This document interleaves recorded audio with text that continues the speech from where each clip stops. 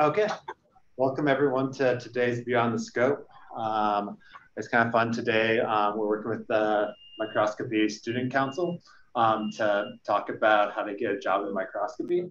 So we've kind of put together a panel today on some different topics with 3 different speakers. So they'll be introducing themselves. I know Lisa wants to say a couple things first as well. Yeah, hi everyone. I'm Louisa. I'm the current president of the Microscopy Society of America Student Council. It's a mouthful. I just want to give you guys a brief introduction to who we are. First, our parent organization is the Microscopy Society of America. It's a nonprofit organization dedicated to promoting and advancing microscopy and microanalysis techniques across all scientific disciplines. The Student Council was established in 2017 as a chapter of the MSA with the same goals in mind, but for our focus, it's on student-specific needs for both technical and professional development. So stay in touch. This is our, we have social media platforms we're very active on. If you are familiar with us or not, if you're the least bit curious about microscopy and where that field can take you, we can be reached by email or social media. So I'm happy to talk afterwards as well for those in person. That's it. I just wanted to be as brief as possible there. Should we cut to allow all the panelists now? Okay, yeah. So for today's talks, we'll start off with a little bit of introduction of the speakers, a little bit about what they look for when interviewing different candidates. If you guys have questions during this, I like these to be interactive as well. So if you have questions anytime, feel free to just either raise your hand and we can unmute you for that, put questions in the Q&A, or if you're having problems with anything, let us know in the chat and we can set that up as well. So I know we have a couple people monitoring what's going on there. I'll try and pay attention to what's going on online as well. So yeah, we'll go ahead. Start with the Zoom panelists. Yeah. We'll start with the Zoom panelists. Yeah. So let's start with Rich. Rich, do you want to go ahead and introduce yourself a little bit and then talk about what you do with everything? Sure.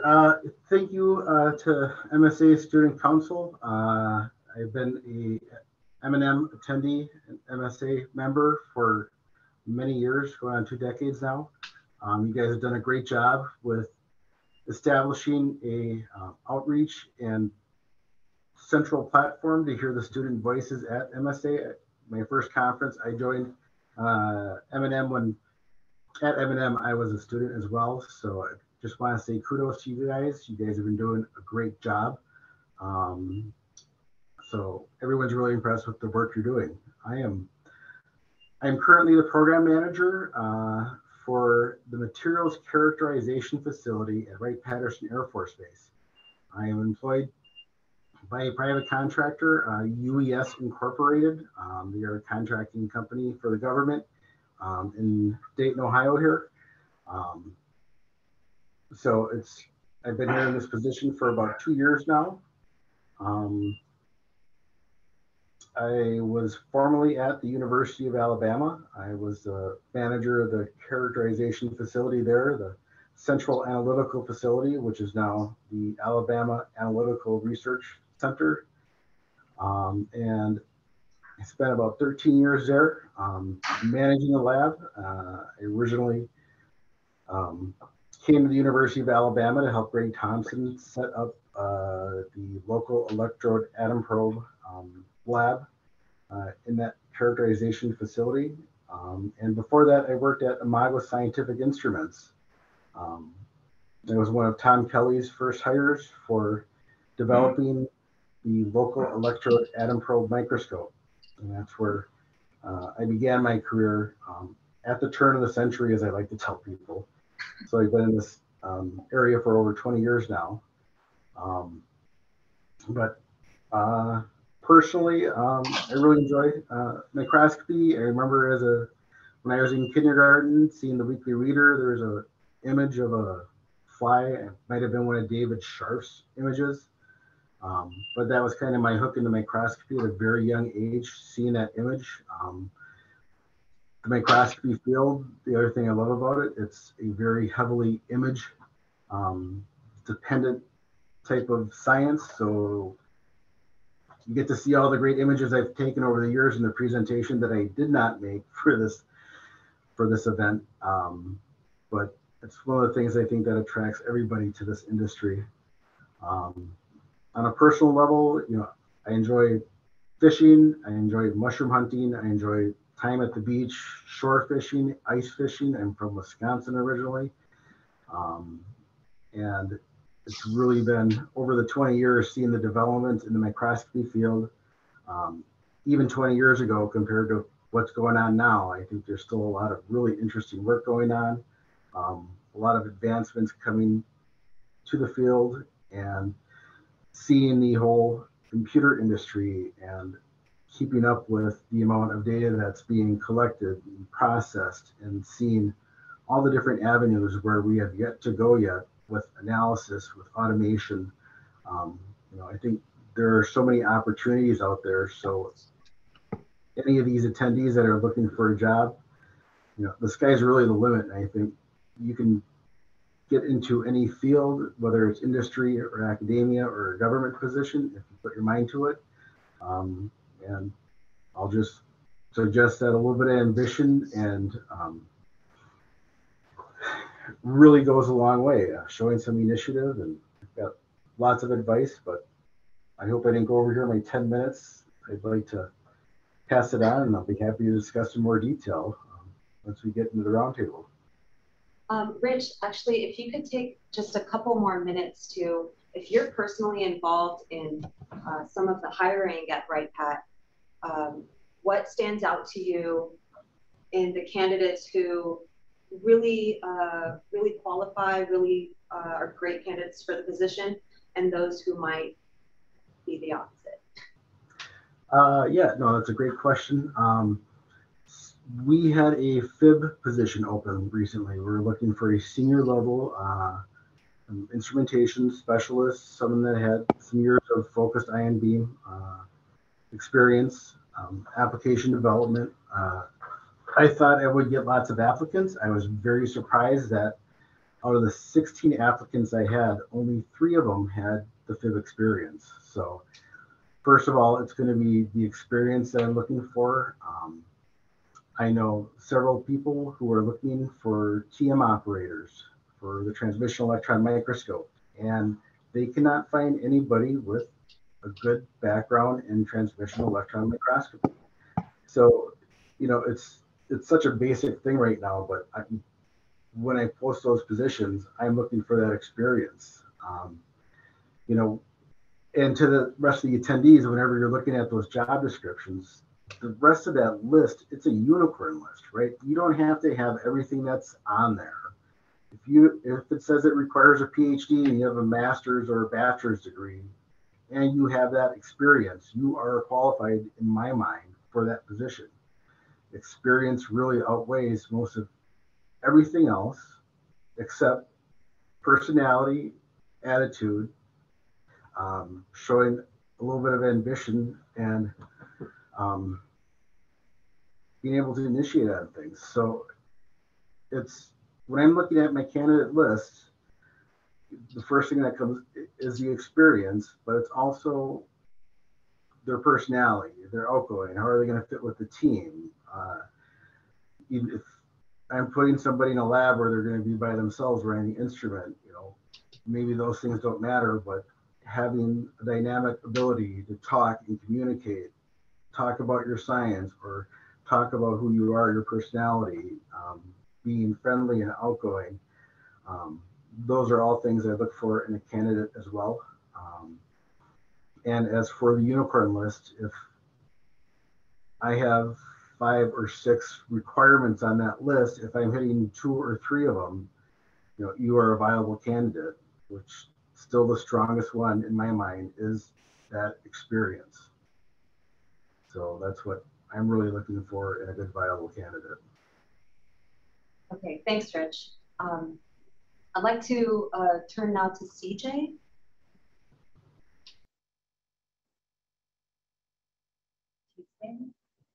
All right, good morning, good afternoon to everyone. First off, I'd like to thank the MSA Student Council for extending this invitation to be a panel member and being a partner with Thermo Fisher Scientific. I've been in the HR industry for over 15 plus years in biomedical, pharmaceutical, manufacturing, and most recently here at Thermo Fisher Scientific. I support the commercial businesses. One of the many business units that I do support is Material Science Division, also known as Electron Microscopy. That's where I met Louisa and many others that may be attending today's call. Predominantly, I support mid and senior professional level positions, and that can range from first, second level supervisors to professional positions such as application field engineers, scientists at all levels. I enjoy partnering with our HR business and our hiring managers to understand the needs of the business and deliver those quality candidates. I consider my position, what I do for the last 15 plus years, as a hobby. I enjoy identifying, understanding, and bridging those gaps and making a partnership between a candidate and the company. I think of it as a marriage. So, you know, when you apply to a position, I think of it of when I was younger in fifth grade. We have those little divots that you put on your fingers. Do you like me? Yes or no? And yeah, if we like you, yes, then you go to the interviewing process. Second phase of the interviewing process is meeting the family members, and that's going to be the interviewers. And so if you get past the family members and then you go to the final interview, then you're meeting like mom or dad, which maybe could be the senior director or maybe even the VP, depending on the level of position. And if you get past them, then yes, you're going to get married, which is an offer. And so that's kind of like how I foresee the process for interviewing. During my free time, I enjoy CrossFit. I do that about 4 to 5 times a week, traveling globally, anywhere from India to almost everywhere in Europe and even domestically in the United States. I enjoy riding and working on my Yamaha Raider. I'm a motorcyclist by heart. And then most importantly, spending time with family and friends. In the breakout session that we'll have, we'll talk about this, which is being prepared for the interview. And so, you know, in the interviewing process, I do listen for responses in the STAR format. STAR format is situation, task, action, result. I also listen to personal and professional growth and development. What is it that you want to do? Where are you right now?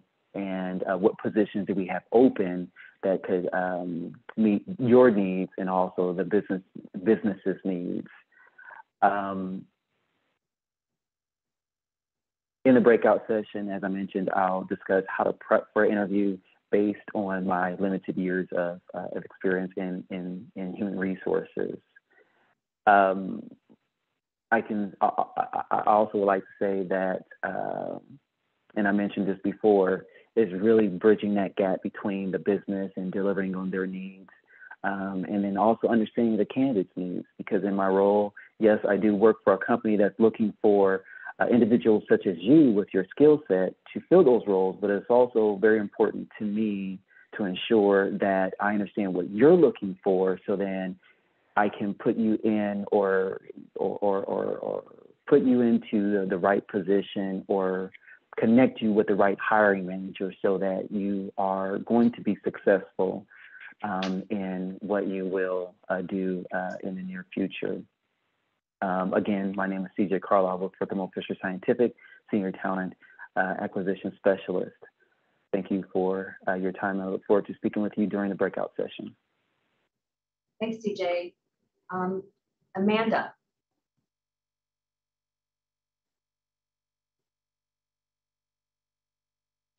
Sorry, I was having trouble unmuting. Hello, I'm Amanda Bruce. I am also with talent acquisition with Thermo Fisher. I have been in talent acquisition for about 17 years now. Just a little of my background professionally. I have been very fortunate to work with some amazing organizations before Thermo Fisher as well. I've built out two recruiting departments from scratch and was able to build out the processes and mentor the recruiters that and sourcers that we hired for the company. I will tell you my absolute favorite, what really gets me excited is college recruiting for, and going into master's and PhD students as well. I've built out two college recruiting programs, and that is just where my heart is. I love speaking with college students all the way from freshmen to when they graduate or get their PhD, and really helping them and guiding them along the way, and finding the right opportunity for them, whether that's the company that I am with, or if, finding out what their career goals and where they want to go in life, and helping them, set that path. So I'm really passionate about that. So I'm excited to be here. So thank you guys for inviting me to be here. My dad also went to Ohio State, so I've heard my entire life how great Buckeyes are. So very excited to be here. Personally, a couple hobbies. I love to travel. Just got back from almost 3 weeks in Ireland, had an amazing time.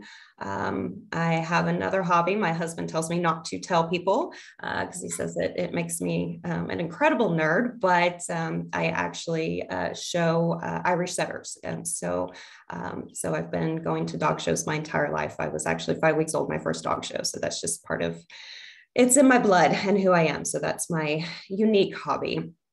As far as, what I'm looking for, I've been with Thermo Fisher for about 2.5 years now. I love it. This is my home. I cannot see myself going anywhere else. The culture is amazing. The room for growth is phenomenal. The hiring managers that I work with, I've never worked with that high of a caliber of managers before coming over to Thermo Fisher. Fantastic organization. And again, this is home. I've been very fortunate to also work with one of our microscopy teams and be the exclusive recruiter for them. And that is the nanopore team. I can tell you that the manager who is leading the Americas nanopore, one of the best managers I've ever worked with in my 17 years. The culture she has created with this team, the support that she gives, and leading by example. And the other managers with these teams, the teams are broken up into different groups of SEM, TM, cryo, semiconductor. These managers are just, she's been great at duplicating herself. Fantastic, amazing team. And so I'm hoping to maybe eventually talk to some of you guys about opportunities that we have within that team. What we're looking for, obviously skills first.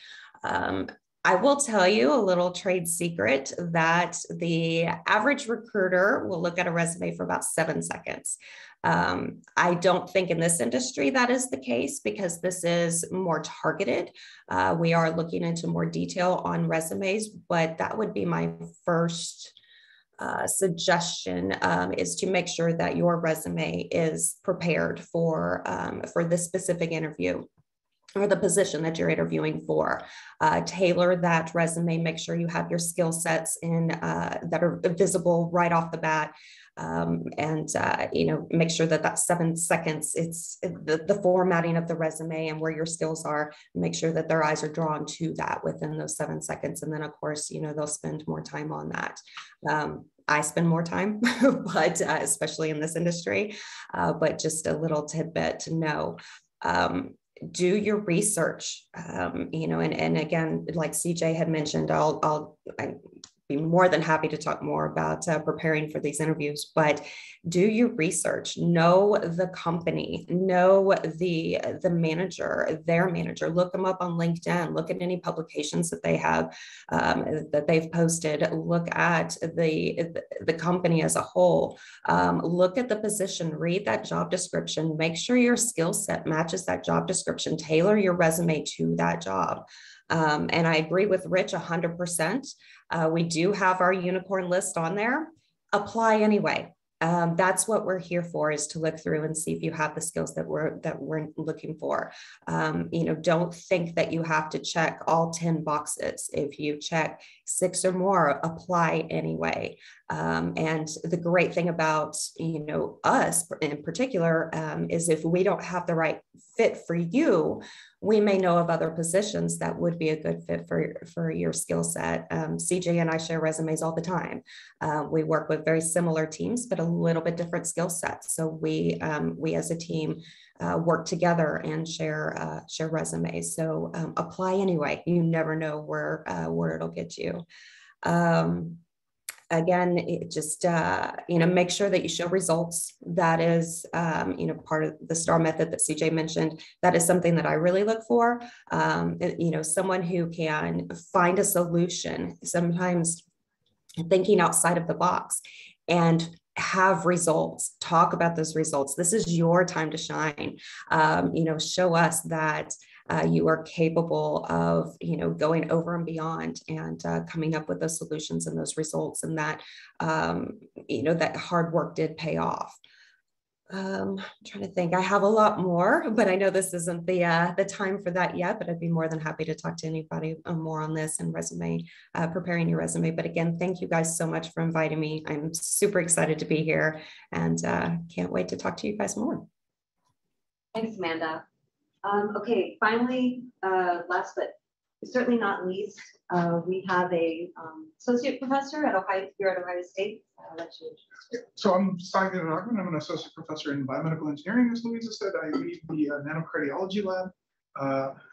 So by way of a little bit of background, my lab, we are a cardiac physiology lab and try to understand how the heart maintains rhythm, what happens to that rhythm in disease that causes it to fall apart, and we try to find ways of preventing that. But to do that, we take a very microscopy heavy approach, which is why I'm here today. Before I talk about what we do, I'll give you a little bit of background from how I got in this situation. So my undergrad was in chemical engineering. But I did that with the full intent of going into life science. I just thought there's too many life scientists in life science, they need something different. So high school me thought that was a good idea. It somehow worked out. My PhD was in biomedical engineering, but that was all whole heart, high-speed imaging and whole heart physiology.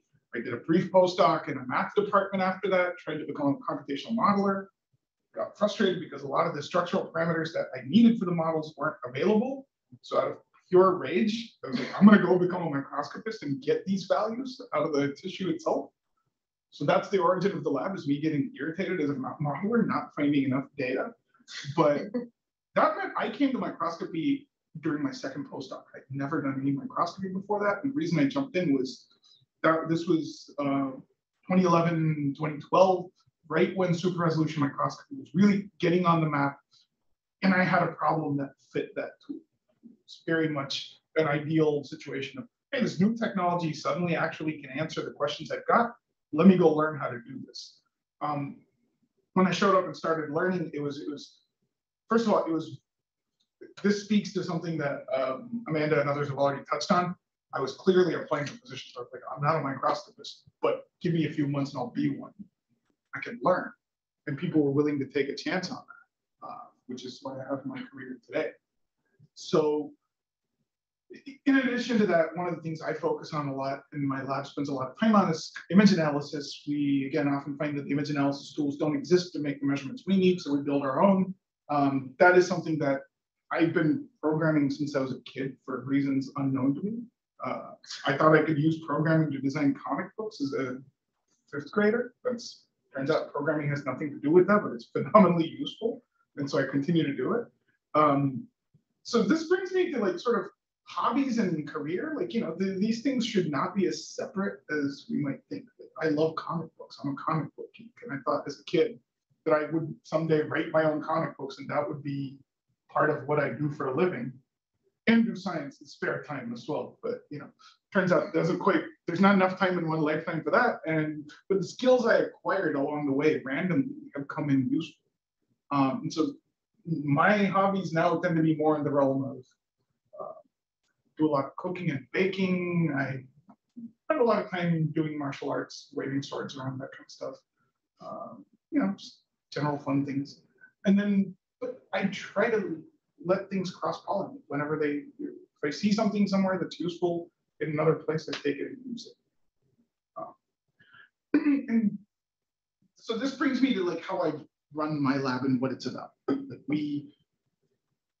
yes, we're ostensibly a cardiac lab, but we have a whole bunch of microscopy tools. We do a lot of different types of light microscopy, which means why don't we do other problems? Of course we will. If there's an interesting image to be had, we'll shoot a laser into anything, right? So we do some neuroscience, we do some cancer research. It's based on microscopy expertise gleaned doing the cardiac research. We build image analysis programs. We're happy to use it for any purpose. It doesn't even have to be image analysis. It could be data of any other type. Those economies, those efficiencies have been the story of my life. Taking things from one place and using it in another. I kid you not, there are things I've learned while baking cookies that have come in handy in the lab. And so this goes to how I hire people.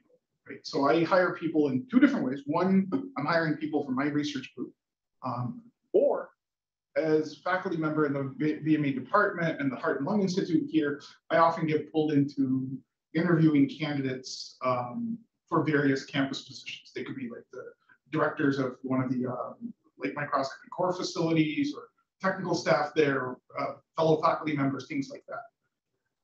There are obviously position-specific considerations that come into play. Like if you're going to be a director of a microscopy institute, I'm looking for a lot of leadership potential and skill, demonstrated leadership ability.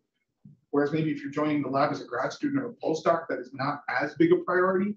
But there are some things I always look for in anybody that should be hired into any position. One, I want to know that they have some level of planning in how they approach everything, including life. The question I always ask is, what's your plan for the next 12 months, 3 years, and 10 years? I want to see planning, but I also want to see flexibility, but I want to see that they're thinking on different timescales. I want to see signs of original thought, because that's going to make anybody more effective at what they do, no matter what the role. And I want to see a certain level of fearlessness, right? Like I don't, and particularly for academic hires, like into grad student or postdoc positions, they might not have any relevant skills. I don't always worry about that because these are positions where you're here to learn these skills. But I want to know that the person is not afraid of going into new waters and being a rookie in some other space. Those characteristics and curiosity is super, super critical. If the person doesn't show signs of curiosity, they're, at least for most of the roles I tend to be on the other side of the desk hiring, they are not going to be a good fit. And last, but absolutely not the least part of it is I only work with nice people. If the person across the desk rubs me as like this person might create conflict on the team or not be nice and helpful to teammates, yeah, they're not getting hired. Right? Like we want a collegial team. We want people to help each other before somebody even asks for help. Teammate should run over and say, hey, can I help? Like that's the attitude we want on my teams especially. And so I look for that. That is absolutely critical. So I'll stop rambling right around here and continue on. Thanks, Sai. Thank you so much for that. Before we move on to some practice with our panelists, I want to see if any of our attendees have any questions, either virtually or here in person.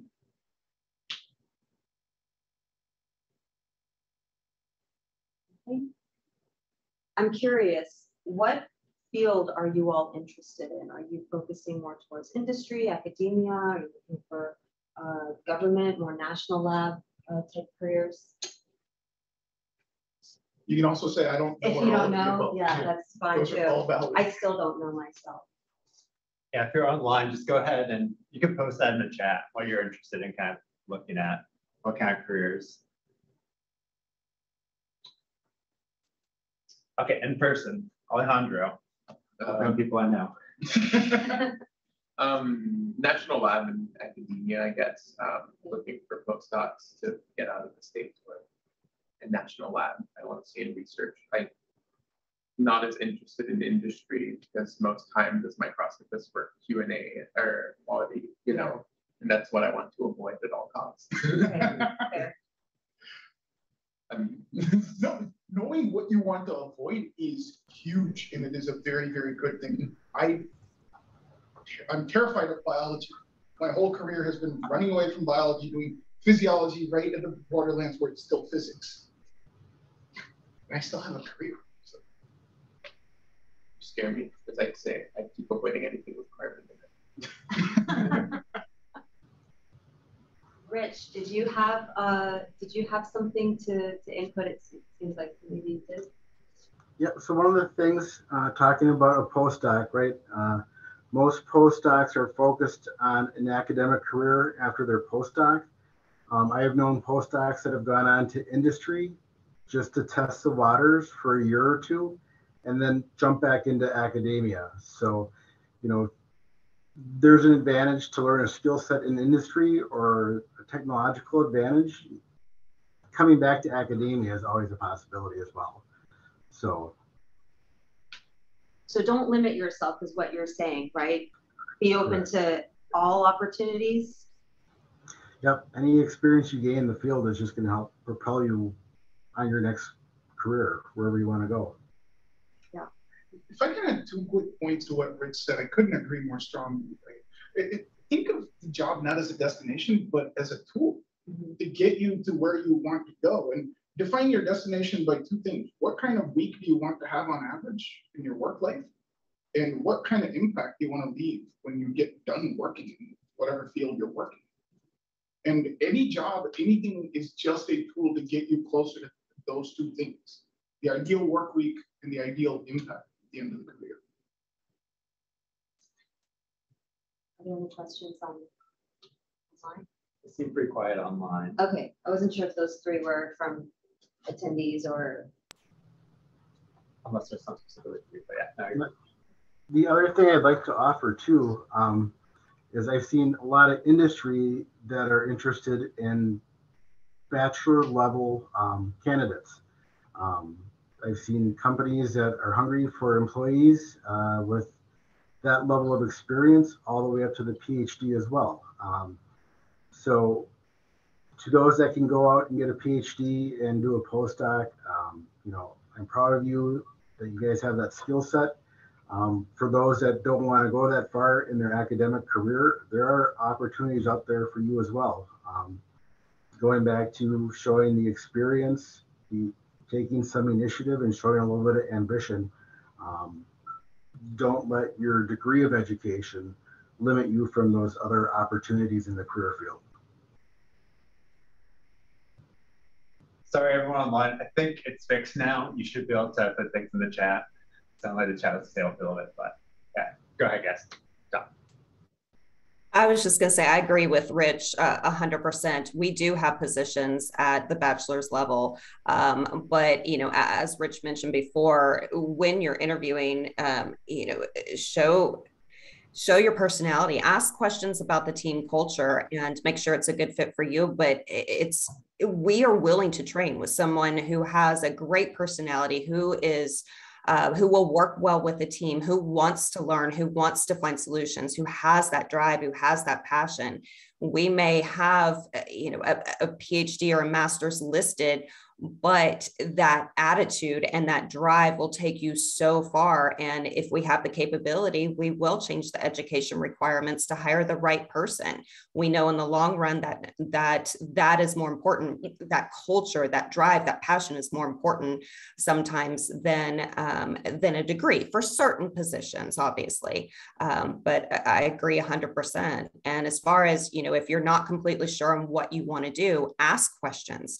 You should have questions prepared for your interviews anyway, but ask a lot of questions. Ask them about their day-to-day. Ask them what they like, what they dislike.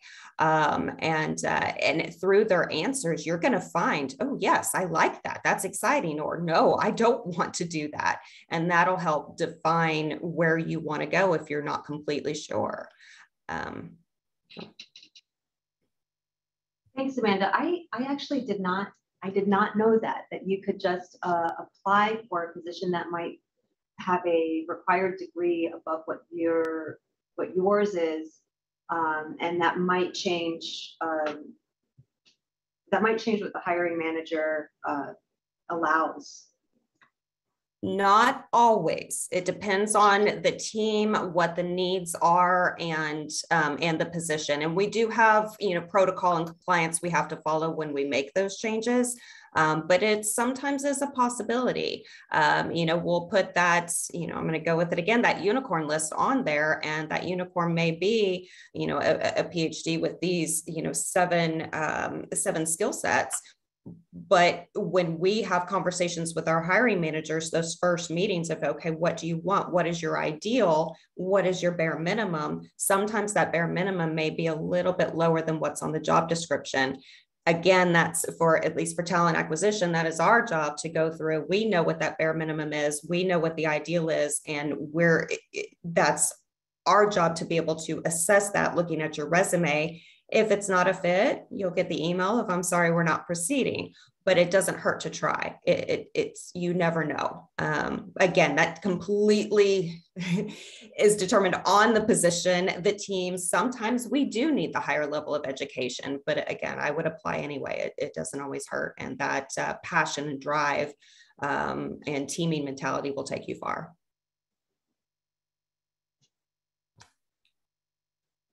That's something, again, I've seen a lot of statistics that indicate that women and minority candidates tend to look for a much higher degree of match between their resume and the ideal candidate as described in the call out before applying compared to the general applicant. So be more, like, if you think you could learn the job and do it, apply for it. I can't agree more with Amanda. Everything's, yeah, that's super important.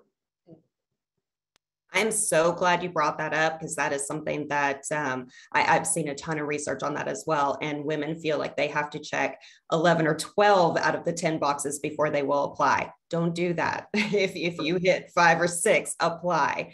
I don't know why that is, but I think women let a lot of opportunities pass because they don't feel like they're qualified. Let us make that decision. You don't know the insides. You don't know the bare minimums. Let us make those calls. Apply. CJ. Yeah, I was going to say that, I echo the sentiments, the responses of Amanda and Rich. My feedback would be that, and I heard this during the M&M conference when I was speaking to some of the students there, was that I don't have the experience. And so what I would encourage the listeners is to identify some of those transferable skills and what you're doing right now.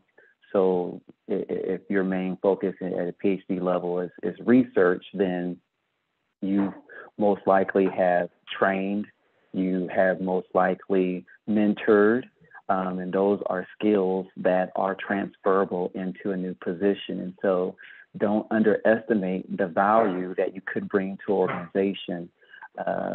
One of the things that you want to do for pre-work is to really understand, review the job posting, and then also do your research on the hiring manager. I think someone mentioned that as well. So that would be my feedback so far. Thanks, guys. We do have one question in the chat. And you might all right. So the question, how would one go about finding core facility positions? They don't see many positions available in the common LinkedIn ZipRecruiter role. I think this also could be a kind of broadened question we haven't talked about yet, is where do you actually find those positions? I know, like, when I've looked for jobs as well, yeah, I've looked on LinkedIn, tried to look on different boards and stuff to try to find them. And I think I applied for a ton of jobs where I never heard anything back from. You're like, I think I'm qualified for this, never heard back or got it from it. But where do you guys usually post stuff that's going to be applicable, and where would you'll be looking for things? This person is specifically looking for something more core facility wise. So what are your guys' suggestions for different places to look?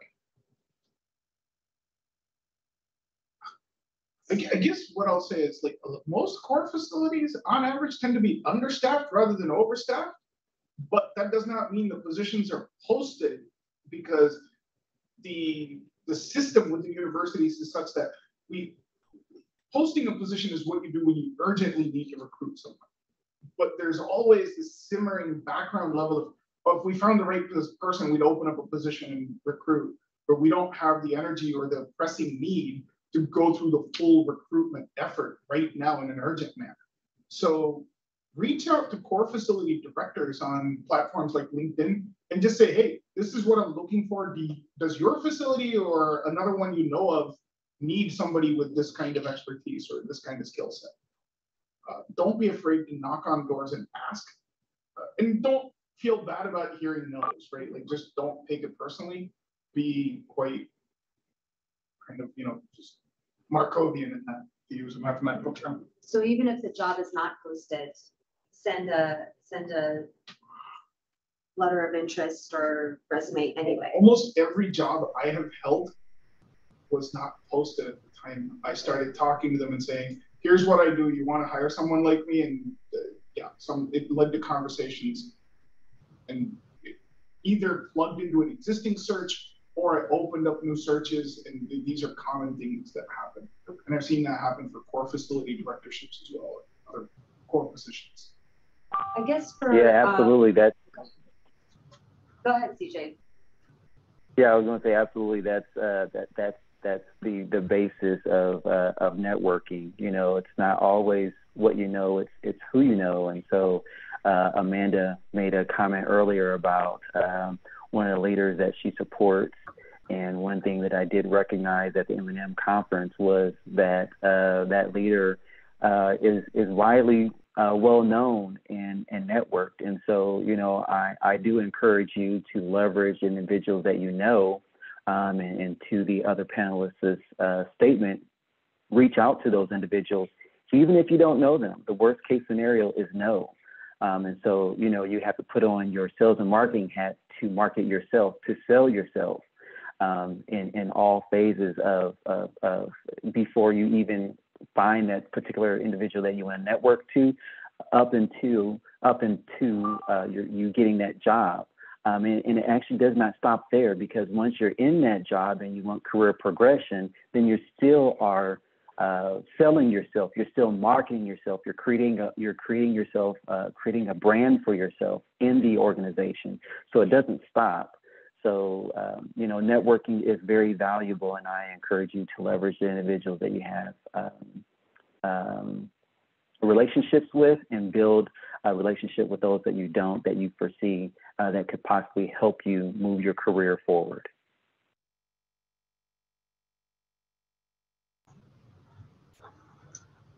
Yeah, I think any of these conferences, M&M, right near and dear to my heart. It's always a great place to network, talk to the vendors, meet the other attendees who are part of these facilities. I've had success with connecting jobs on LinkedIn through some former students that I instructed. Very nice. So it's the MSA job board. I always look at that. I see many good positions open there. I don't see a lot of field service engineer positions open on that job board, but I know all these companies are in dire need of field service engineers. And if you like fixing things and have a technical aptitude, if you're a good computer person, you can build your own computer, and you could go get a job with any of these vendors. I think you could probably get hired tomorrow, because I know I am sorely missing many service engineers at my facility, and it always seems that there is a week or 2 week backlog to get people here. And I'm maybe Amanda or CJ, you could address that. Why don't we see more service engineers positions on the MSA website? I see them at your corporate websites, but not being promoted on the MSA job board. And it's funny sometimes, because I know a lot of companies that are desperate for service engineers don't promote there as well. It's but going back to the original point, So I can say, Rich, that we post all of our positions on our career site, and I can share that during our breakout. I have a slide for that.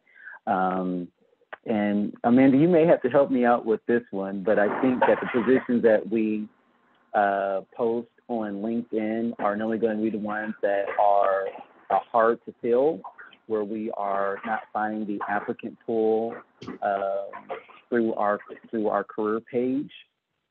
So I think that could be a possibility. So hopefully that answers your question. But we are always in need of field service engineers, field application scientists, and then you will always find those positions on our career site. And CJ, you have more FSE roles than I do. I don't have too many, so I'll refer to you on that one. But yes, by the time they reach LinkedIn, those are where pay attention and apply, because they're going to be positions that are a little bit harder to fill. We have I've got a FIB position, that was mentioned earlier, and we're struggling finding the right talent for that. So but I would continue to what was said before. I know I'm backtracking, but I feel like it's so important. Continue to network, continue to reach out. That leader that was mentioned that I work with, we're already discussing positions for the first quarter of next year. So we're building a pipeline for that. There are positions that never get posted because we've had that pipeline built already. So be part of that pipeline, reach out to them. If they don't respond to you, reach out to the next. Not everybody's really involved on LinkedIn. They may have a profile, but they may not be as involved or check their messages as often. So reach out to the next, reach out to somebody, reach out to several people on the team. If you find an organization that you want to learn more about, continue to do that. And we share internally. We get messages, especially with this particular team, they get messages all the time. It's not always a fit for what we have, but this is a small community. Everybody knows everybody. And we do send these messages, these profiles to other people as well. So network is incredibly important. And if it's not the right opportunity now, you never know. Maybe you make such a great impression a year or two from now, you get a message yourself of, hey, we have this position open now. We would love to talk. So keep those options open, continue to reach out. And sorry to repeat, I feel that's extremely important. And we love it. We absolutely love to be able to network with you guys as well. Yeah, MSA has their focus interest groups. So if you have a specific skill set that applies to one of those, join one of the FIBs. You're going to meet other people in that group as well. That's a great way to start networking. There's a facility managers group. There's a FIB group, Atom Probe group, whatever you're interested or doing. They should have a FIB that will fit your skill set. That's a great place to start networking as well. The Tech Forum, the MSA Tech Forum I'm part of, another great place. We're looking for people to help volunteer, to help organize some of these events, have biannual meetings. There's a level of involvement that will meet however much time you have to offer. If you want little involvement, just join as a member. So there's lots of events and other societies, groups within each one of these societies, whether it's MSA or MAS, that is another excellent area to start networking as well. I actually want to echo something you said, Rich. The MSA focus interest groups is especially a great place for students to get involved, whether you are troubleshooting a technique that you're currently using, or if there's a new technique that you want to learn. These are small groups that meet, many of them meet regularly and are very receptive to technical questions. So they're eager to help young microscopists. So I highly suggest joining one of them. If you happen to be an MSA student member, it's only $20 a year. And as part of that, you can join a focus interest group for free. So you have access to, as I said, technical support in these groups, but to echo all of our panelists, another great networking platform. So I think before I move on, I want to give everyone a chance to, I guess, not final thoughts, but I would like to try to move on to the hands-on practice. Does anyone have any, I guess, mid-workshop thoughts before we start hands-on, more interactive portion? So are we able to separate into different breakout rooms? If not, We could switch to online and in person. Let's just start in person or Okay. all together. Yeah. And then as it just we can move apart. Okay. So I know that's online has dropped off a little bit. So Okay. let's So just do it all together. We start We that can way start and with then that. Okay. and then we'll need to be able to go. So the overarching theme I've heard across government, industry, academia is that you guys, of course, you're looking for technical skills, but a lot of it is personality and drive and work ethic. But there seems, at least my superficial understanding in the differences between the three, is that there are some nuanced things that you guys look for in your potential hires. So resumes, for example, are mostly needed in industry, right? You don't see that much in Yeah, academia. I would be more interested in looking at CVs or like even an NIH style biosketch, like the biggest determinant publication record. Okay.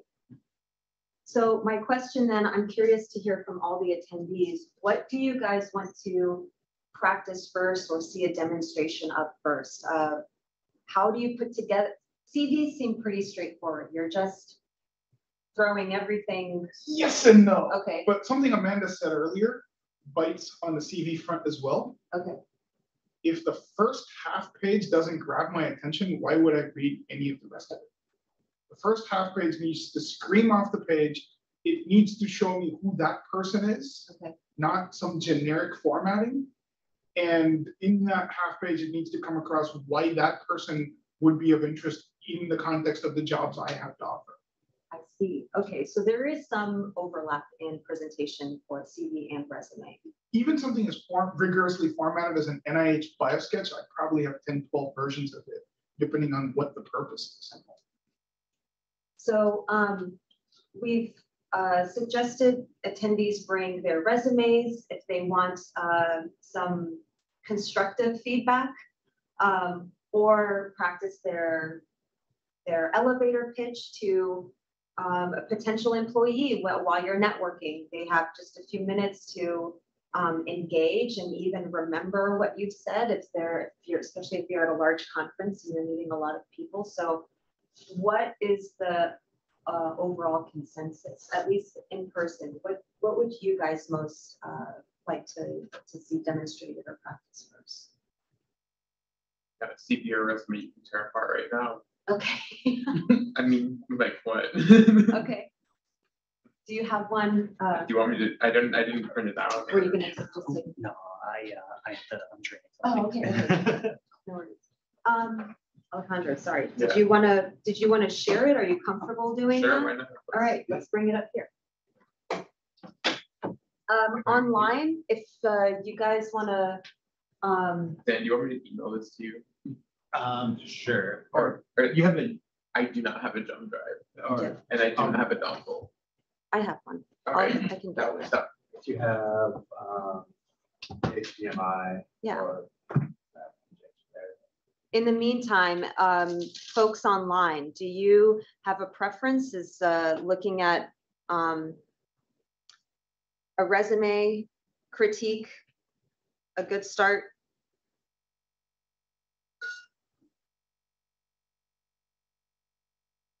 got a yes. Okay, I'll We'll say just that as a group Maximilian speaks for everyone then.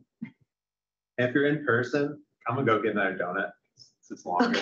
So if anyone else still wants to get more donuts, Let's there's break more down a donuts out resume. there. Great, thanks, Brian. I like that. Wait, there were donuts if we were in person there? If you're in person, yeah. You should have made Why the am I drive, Rich. virtual? I didn't even know that. 45-minute drive. I got enough donuts. There were sure some left over as well. So if you drive over and back, you want to come to Columbus for the weekend. Yeah, if Mr. Sparks is coming back here, send some donuts back with him. Oh, you do not need that. Oh, yeah, Greg. Yeah, Greg's Just carry here. on, right? So if Greg's going back to the base, send donuts with him. Dr. Sparks, I'm sorry.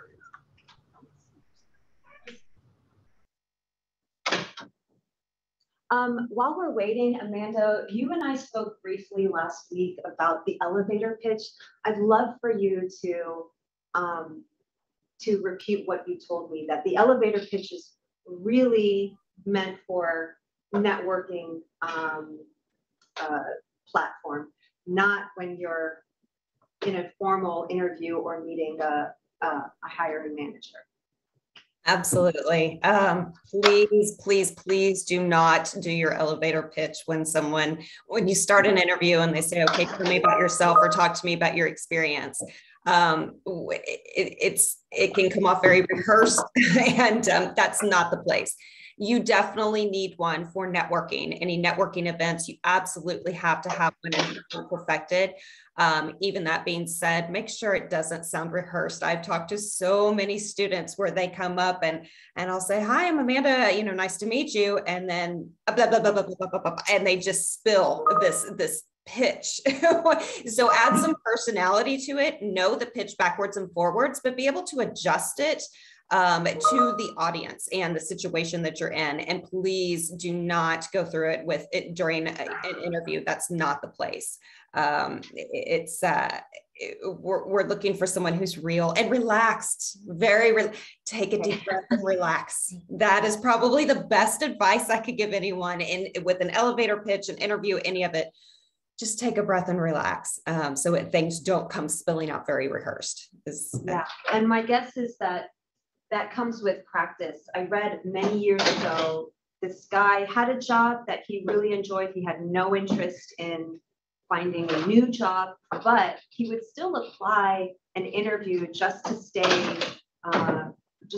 fresh and practiced in it, which I thought it seems so obvious, but that's such a very good point. Yeah, I'm always doing things to keep my interview skills sharp. I'm not looking for jobs right now. And I don't do it in a job related context because I don't want my employer thinking, oh, he's looking to leave, right? But do I talk to cab drivers about what I do organically, working into the conversation and seeing how engaged I can get them? I absolutely do. Okay. Do I test ideas on family members? I do. Just to see if I can get people engaged in what I want them to be engaged about. Okay. Yeah, that's clever. Okay, Alejandra, since you're back, I'm going to share your resume. Go for it. All right. Okay, panelists, take it away. Make it so you can see the whole thing at once. Yep, I can see it. Go to 90%. 90%? Something like that. Is the rest just publications and publications and presentations? So yeah, the skills and expertise, that's what grabs me right away. Hey, need a job. So yeah, I don't know if Amanda or CJ has anything to offer. My question would be, I don't know what you want to do with, I don't know what jobs you're looking for, what position you're looking for. I understand your skills and expertise, your education, your work experience, but I don't understand what you want to do with all of this. But perhaps having a summary informing the reader of what you're looking for as an option. Where would that go, CJ? The very top. Yeah. Normally, the summary is at the top. Another way you could. Oh, I'm sorry. Go ahead. Why do we need the purpose if we're applying to a specific job? Like if you're so pressed for time and real estate on a piece of paper, why do you need a purpose if I'm applying to a specific job? I'm like, oh, I need the qualifications.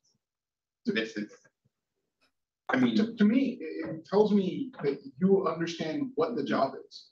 okay, If the purpose is written right, it's like, oh, the person knows what the job is, they're playing with good understanding and logic. gotcha. Because we often get applicants. I'll use a specific example. We're interviewing candidates for a lab manager position right now that involves a lot of mouse colony management. And we got a couple of candidates that on paper had some strong qualifications. We get in the interview and they're surprised to find out there's mouse colony management, even though that was in the job description. And they had no idea what we were talking about when we said mouse colony management. Gotcha. Just say the interview ended in 10 minutes and that wasn't good. Gotcha. All right, thanks. Yeah. Amanda, Yeah, I echo that. Oh, go ahead. Sorry, CJ. Sorry. I echo that. Your resume is your marketing collateral. So being able to express what you're looking for and how you'll be able to make a contribution to that position that you're applying to. That would be my feedback. Some people have many resumes because they're interested or their skill sets allow them to be able to be flexible in different fields.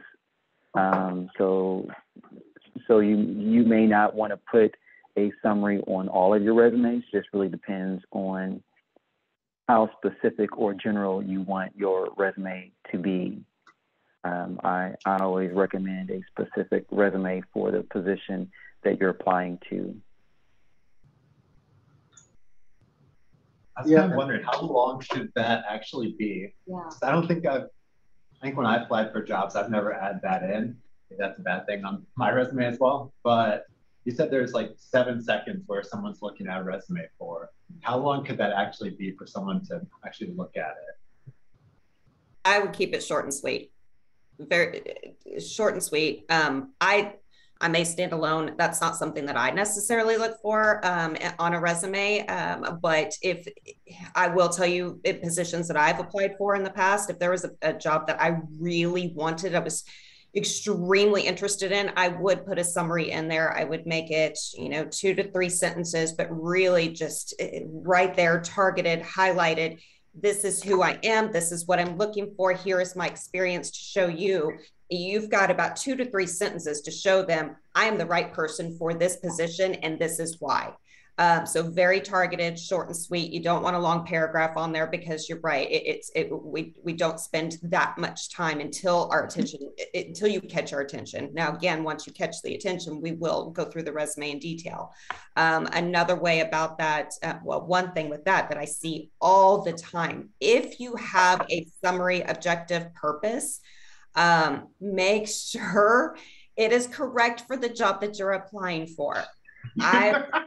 I see it all the time of, somebody applying for maybe a field service engineer position, but they have sales in their objective, or, there is some sales to that, but something completely different from what they applied for. That's an immediate, they're gone. Or cover letters. I cannot tell you how many cover letters I get where they don't update it, or they've got the wrong hiring manager in from the prior application that they had.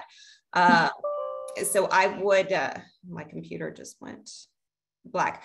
Make sure it is updated. If you're going to include it, make sure it matches the job that you apply for. If you don't want to include it, send a personal email with your resume with a little bit, maybe you can get away with 5 or 6 sentences, a quick summary there, or a cover letter. I don't always read cover letters all the way through, but I can tell you I have made a hire because of a fantastic cover letter that I saw probably 8 years ago, and I still today remember it. So there are some other variations that you can do with this as well, but you do want to find a way to say, I'm the perfect candidate for this position. This is why I want it. Here is my skill set. I have a question about cover letters. So is it recommended to send it as an attachment or as a part of the body of the email of the cover letter and how you're interested in the book?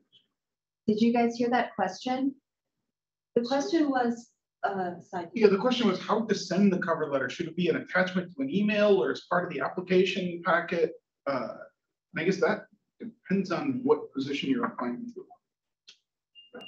And how you're applying, right? I will tell you, and this is something that I've been seeing more and more lately, they put their cover letter first and the resume follows. It almost forces them to look at it, because if it's a separate attachment, we may or may not look at it. Again, keep it short and sweet. We don't want, a 3-page cover letter, but you can put it ahead of your resume as the same attachment. Okay. Are there other questions online, Dan? Yeah, I saw a question. Where do you stand on having a picture on your resume? Amanda. Yeah, I don't see the point. Like, I'm not put off by a picture being there, but I'm not, it's like, okay. It's like I ate 7 donuts last week is equally relevant to me as the Eating picture. a donut. Amanda, you had a strong reaction, it looked like. I agree. I don't know what purpose it serves. It's not so much a put off. I just personally don't like it. Yeah, if talking about pictures, I'm going to go to your LinkedIn profile, and if I want to see a picture, I expect to see a picture there. Yeah, good point. I will say, a place where a picture made me look at a candidate and go, I want to hire this person. It was not a picture of themselves. This was somebody whose business card was just an image they'd taken on a microscope, and then on the backside was their name and a QR code. But the image was impressive, right? It was a hard image, well done. I was like, that's a badass candidate. I want that person on my team. They went into plant biology, which is a problem, but their problem. Okay, so back to Alejandro's resume. What stands out that that you guys like about it? Because that's helpful to know too, not just what could be done better, but what was done well. The skills are number one. That's fantastic. I love that. That's going to grab your attention right then and there, and you're going to be able to look and decipher if this is the right applicant for your particular role. You want that right at the very front, skills and how you can contribute any successes that you have had depending on the role. Is that the primary thing, that when you're taking 7 to 15 seconds scanning a resume, is it really the skills that catch your eye first and that you look for? Yes, me personally, and everyone else may disagree, but I'm looking for the skills first. I'm looking at their education, and then I'm looking at longevity for each position and how many positions they have. That's kind of what I personally go through. But again, that's just me. Everybody else may have a different method. This might be my sort of personal thing, but I agree with everything Amanda said. But before any of that, I look for fluff, and if there's fluff in the resume, the pilot. What qualifies as fluff? Don't fill the page with unnecessary words, right? Like, don't talk to me about, like, I am phenomenal with Microsoft Word. A whole paragraph on out the window. Okay. You could be the best microscopist on the planet, but I haven't read anything beyond that. Rich, you were nodding your head to what Amanda was saying. I'm wondering if you want to elaborate on anything. No, I agree with Amanda. Yeah, that skills and expertise, that's the first thing I'm going to look at. You tell me you have that, shows that it's matching, hopefully, my job application wherever it was posted. So yeah, seeing that you have TM, FIB experience, all right, yep, I'm going to read more. That's my catch. And so speaking of the fluff, I'd like to see the fluff in the cover letter, right? I mean, that's the chance where you demonstrate your writing skills and, what you're doing to promote or sell yourself. Yeah, I will say, like, a resume like this, I like the fact that it gets straight to the heart of the matter. One suggestion I would have, and I don't know if this is applicable for all the different positions, but tell me why any of these line items is on here a little bit. A few words about, like, especially if you have middle authorship on a paper, tell me what your contribution was. So it's like, oh, that's why they put it on here, right? Like, that gives me sort of context, and it isolates or highlights what that person brought to the table in that larger venture. And it also, in what they choose to highlight, I will often get a sense for, does this person understand the job? Are they a good fit for the job? I guess along those lines, then, I have a follow-up question. If, let's see, I'm guessing, Alejandro, you've listed here all of your publications, right? Oh, that's not all. No, that's not everything. Okay. No, those are only first author and patent. Okay, so then if you do want to limit it, if you do want to cater it to each job, would he then maybe pick 3 maximum publications that are most relevant and then? It's flexible, right? Make the space work for you is all I'm saying.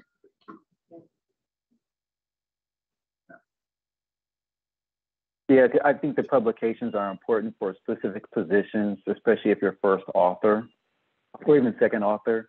But again, what the previous panelists mentioned, use it according to the length of how you want your resume. But I also think that, you know, the publications and presentations on here are absolutely great. Because it says that you're a leader, you're not afraid to be out in front of a group of people and being able to present.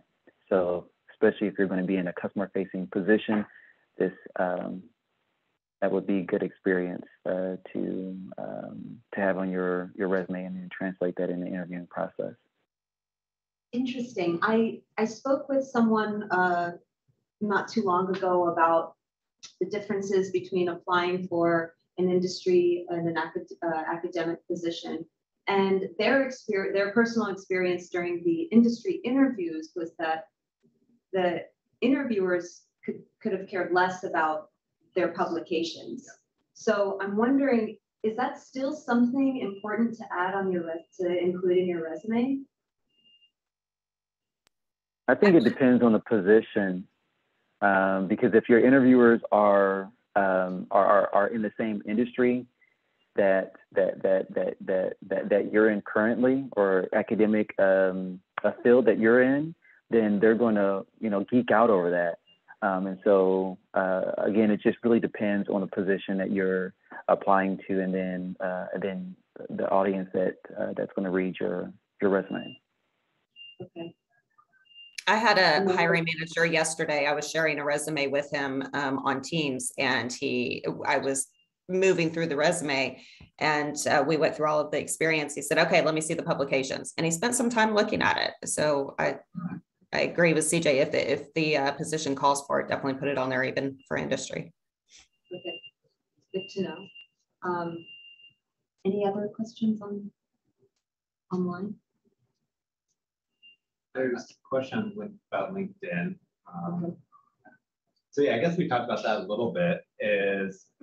I assume we talked about the photo on there. LinkedIn got brought up, right? So if someone was asking, how important do you feel a LinkedIn profile is for getting hired? Mm-hmm.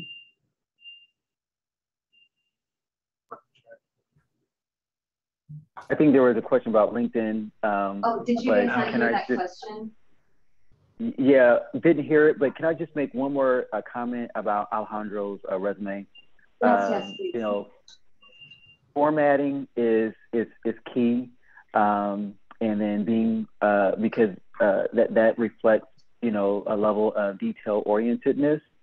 So just having everything aesthetically pleasing to the eye, and then also your fonts don't have too many different fonts. This is well formatted. I can see at least 3 different fonts, which is not confusing. It reads well, and it doesn't seem like there's a lot of fluff or garble in here. It's all substantive information that I can take away to say, hey, yes, this person is possibly a good fit for the skills that we're looking for, the position that we have open. Thanks, CJ. I'd like to know where you stand on including publications which are in preparation or submitted. Should those be included? I've got mixed feedback. So from my perspective, you can put those in, especially if they are already submitted. The question was, what is the feeling about including publications that are either, you know, under review or in submission or somewhere in preparation stage, they're not accepted yet. You can add them, but in general, my thought is, and I know this, you know, the earlier you are in your career, the harder this rule is to apply, but choose the papers you put on there because they matter for the job you are applying for, right? There are, to use my lab's research as an example, sometimes certain student might highlight a certain paper because, oh, it led to a clinical trial for a new drug and I'm applying to a pharma company, they will care about that. But the imaging in that was stump standard. So if they're applying to an imaging position, that paper goes out the window, gets replaced with something where the imaging was cooler, something new was done. It's sort of, what is it doing on the page to get you the job is the filter for me.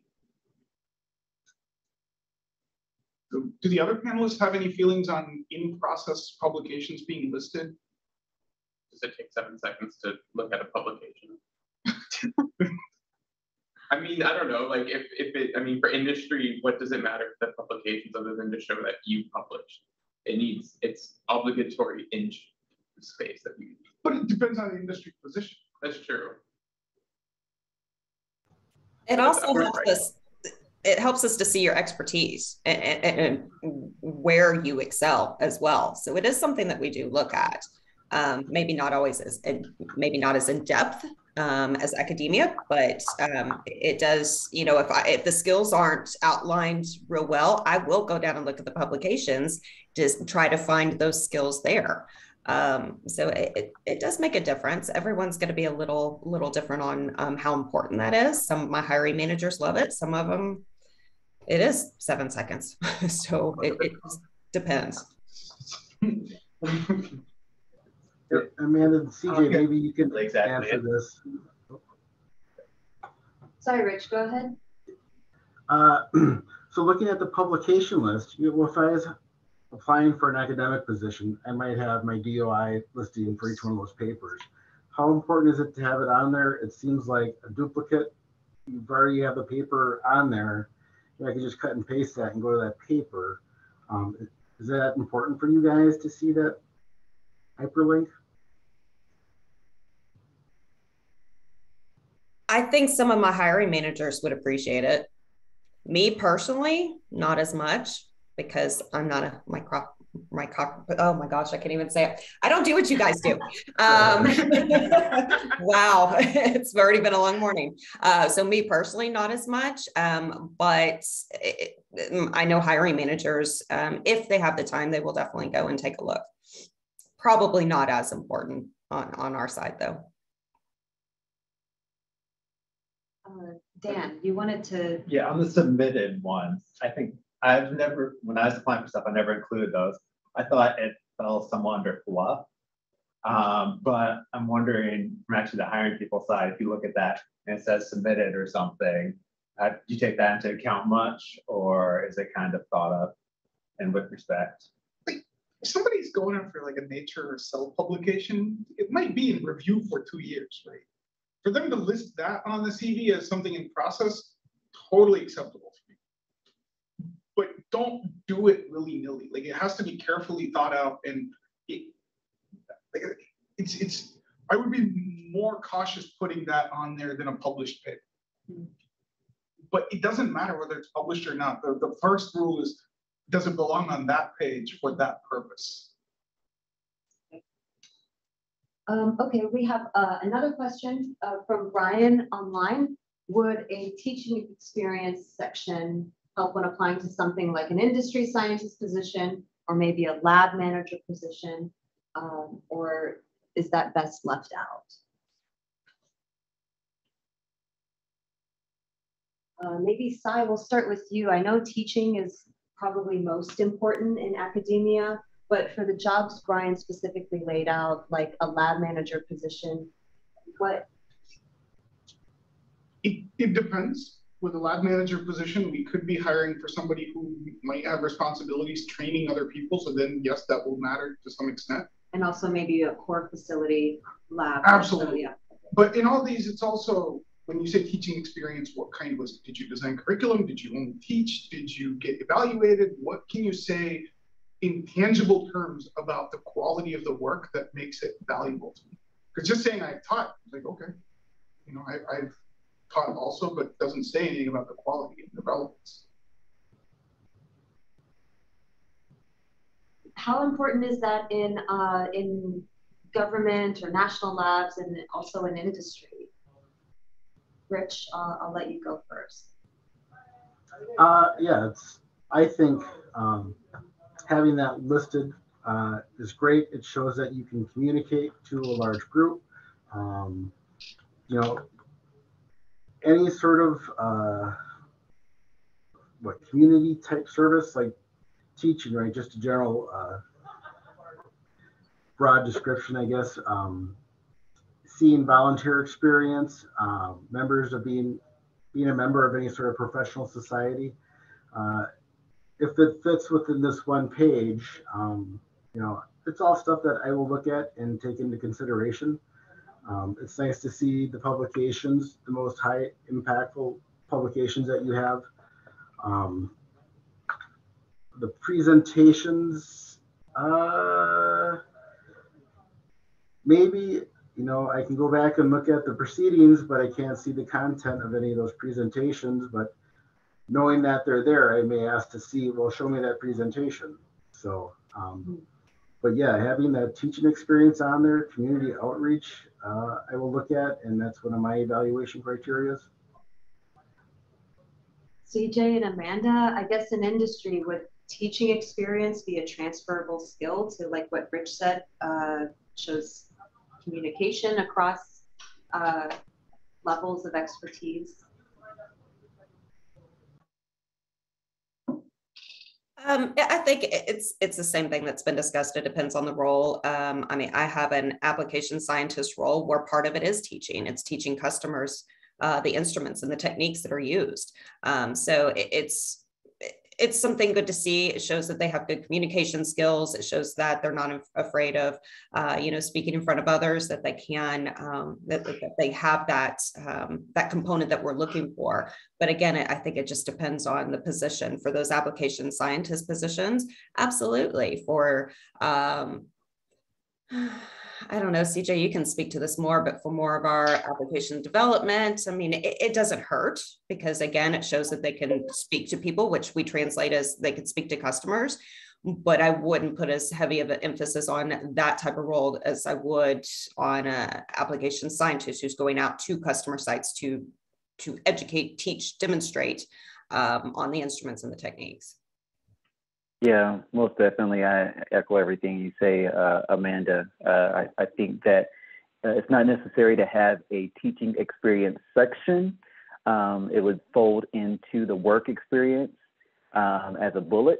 And then in the interviewing process, you can speak to how your message was delivered and some of the results from your training. So did you have to repeat the training to certain individuals and speak to why and possibly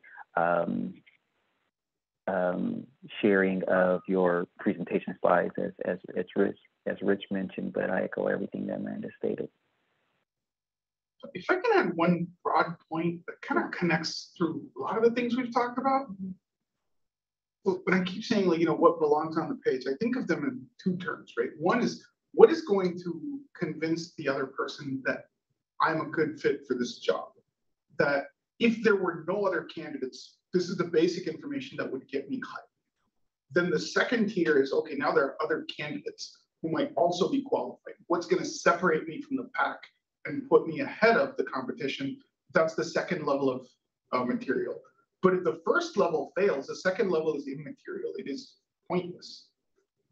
So first focus is build that picture of, yeah, I am a candidate who fits this role, who you can hire for this and will be good at it. Second tier is, why should you hire me more than the next person in line? Well, thank you all so much for your invaluable input. I didn't realize what time it was until just now. We have 2 minutes left. Time flew by, but I would like to take just a brief moment, since we weren't able to go practice a 30-second elevator pitch. What's the recipe for a good one that we can let the attendees walk away with and attempt to put one together?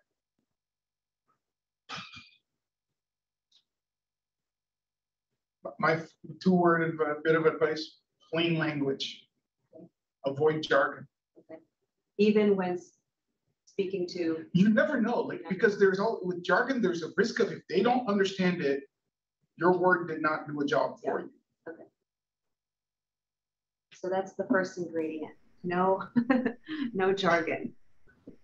Well, I will almost disagree. Use jargon if you know that individual is in your field. If they're not in your field, then definitely don't use the jargon because they won't know what you're speaking about. But so just in as addition in a to resume, that, sorry, CJ, go ahead. I'm sorry, would you say? I was just thinking, so just as in a resume, your 30-second elevator pitch is tailored to, you might have several different versions, right? Okay. I guess the qualifier is pick the words that you can be fairly certain the other party will understand. If you make the person listening to you feel stupid, you're done. Yes, okay. Yeah, brief and compelling. Okay. Yeah, brief and compelling. You have 60 seconds to sell yourself. So brief and compelling, speaking about your proficiency that you learned, what you've acquired, your abilities, and how you applied that knowledge and that skill, and then also within that 60 seconds, stating where you are right now and where you foresee yourself to go in the future. Amanda? Be real. So I think that would be one of my biggest tips on this one. Relax, breathe, be real. So I worked with an organization. We hired finance individuals and a lot of sales individuals, and we hired straight out of colleges quite a bit. And this was years and years ago, but I remember they would have them go through their pitch over and over and over again. So they knew it backwards, forwards, up, down, left, right, whatever it was. And I remember thinking, well, I don't like that because then it comes off so rehearsed and you just go into your spiel. But as I saw them, I went to networking events with them. I saw how that works. And I highly suggest that. Have it memorized. So when you're in a situation where you're networking, especially if you're new to this, you're going to be nervous and it's going to evaporate. You're going to forget all of it. So if you have that memorized, it's just the mind memory, it will take over and you'll be able to give your pitch. Just make sure that it doesn't sound rehearsed. Again, as I mentioned before, I've talked to people of, hi, how are you? What is your name? What brings you here? And it's, blah, blah, blah, blah, blah, blah, blah. I mean, they just go into it so fast, so quick, and there's no personality to it. So breathe, add your personality to it, memorize it. So you can always fall back on it if the nerves kick in. Yeah, I can add to that too, have someone videotape it so you can see yourself, as you're watching it. How am I speaking? Am I speaking slow enough or am I speaking too fast? You start seeing little things that are good points for good communication. And to add to that too, I know certain universities have audio-visual departments that will record you while you're giving a presentation. So how am I presenting? It's the same style. How are you holding yourself? I think these are all excellent ways to help improve that elevator pitch. Great. Thank you guys so much. Dan, any closing thoughts? Nope. I just want to say thanks again. I know we're out of time. I won't take up any more panelist time for anything, but we can send a follow-up. I don't know if you guys are open to talking with anyone that was on there. Offline, let us know. We could send out your contact information a little bit as well. Let us know if you are available for that. We can send that out. And if people are interested in talking that, we can definitely connect you guys together. So yeah, thanks again for everyone showing up. Thank you all. That was fun. Thank you to the attendees. Thanks. Thank you guys for the invitation. Thank you for having us. Thanks, everyone. Bye-bye. Bye, everyone. Right.